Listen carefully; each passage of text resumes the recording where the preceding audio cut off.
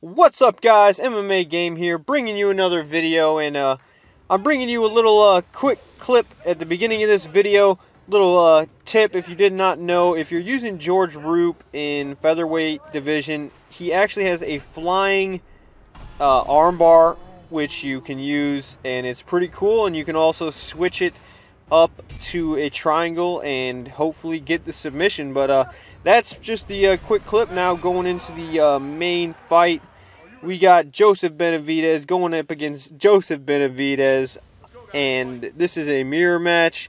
I know some people don't really like that, but you know what can I do? I actually chose this fighter off of a tweet that someone tweeted at me on Twitter.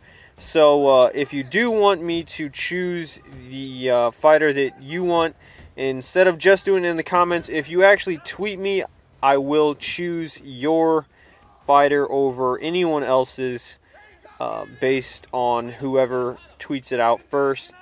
But I'm actually the Joseph Benavidez in the red shorts, and he is the one in the green. And I'm going to talk kind of about Joseph Benavidez as a fighter. He's pretty good. He actually has really good stats, which is one of his benefits. The problem with him, though, is, in my opinion, is his height. When he's fighting like players like Dominic Cruz, you tend to miss a lot of your strikes, just don't land. Even like head kicks, they'll just like hit his armpit and stuff, and they won't land right. And also his punches too, his reach isn't very long, so he does kind of struggle in that aspect. The other thing that he is lacking is power knees from side control, which it's kind of strange because they mostly give most of like the heavy wrestlers, they most of the time give them the power knees, but he actually does not have it. But one thing I am doing in this fight on the ground and pound is mixing up your timing with the punches to the body. And if you look back actually just a little bit when I was on the full guard,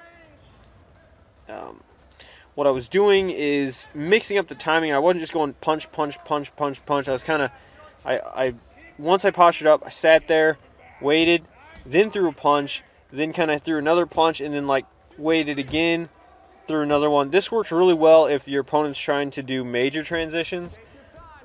It doesn't always work that great when they're just doing block minors, but a lot of players, especially since playing in these player matches, I've realized they're really not as good, I would say, and so they go for a lot of major transitions, and you can really ground and pound them pretty easily.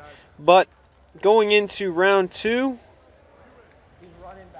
right about now, the first round was kind of back and forth. I think I did pretty much dominated him on the ground, but as you can see, this guy's going for a bunch of head kicks. Again, this guy was not the best player, but the other good strike he has, his strikes are all around really good, especially his punches, but he's got that quick overhand right where you can string together some combos. But again, it's really hard to land, especially that strike, because he's so short and seems like he has such small reach. But this guy is fun to use. He has that front kick.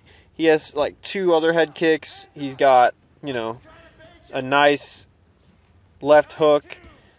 But the front kick's really fun to use, especially if you got a guy who's, you know, trying to, it's a really good counter strike. But I believe this fight's coming to an end. It gets kind of glitchy with the kicks there. Like it goes over his head.